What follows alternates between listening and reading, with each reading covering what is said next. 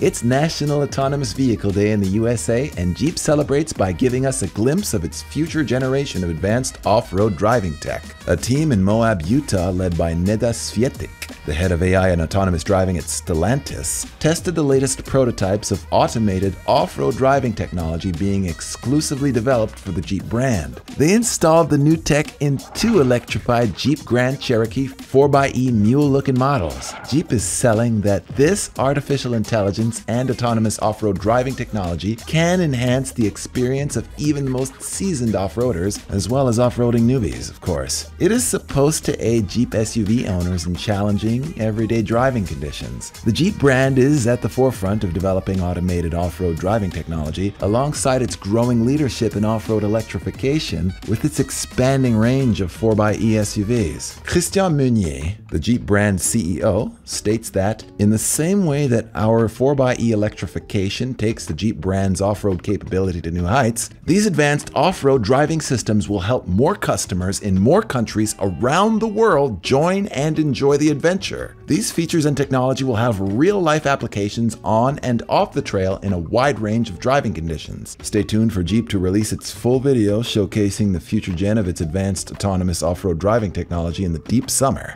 These mules were tested pilotless. This is interesting because the endgame could be drivers just sitting back and relaxing while Jeep does all the driving work for you. This could also bring remote driving to the next level. In theory, you could send supplies across wilder and less drivable terrain with very unskilled drivers. In the racing world, it could also push very average off-road racers to being quite good drivers to being great, and great pilots like Casey Curry to stellar undefeatable status, changing the landscape for Jeep on the global dirt racing stage. There are driverless robotaxis in Arizona and San Francisco. There could be huge advantages to being the first company to have driverless cars crossing mountains and deserts. Jeep and the 4xe Freedom as Electric campaign is aggressive and is looking to change the landscape for off-roading and SUVs in general. Their charging stations are concepts for now, but they look pretty cool and Westworldy. Hard to imagine one out there in the desert, but that doesn't mean it's not in the cards for Dakar and the Baja 1000.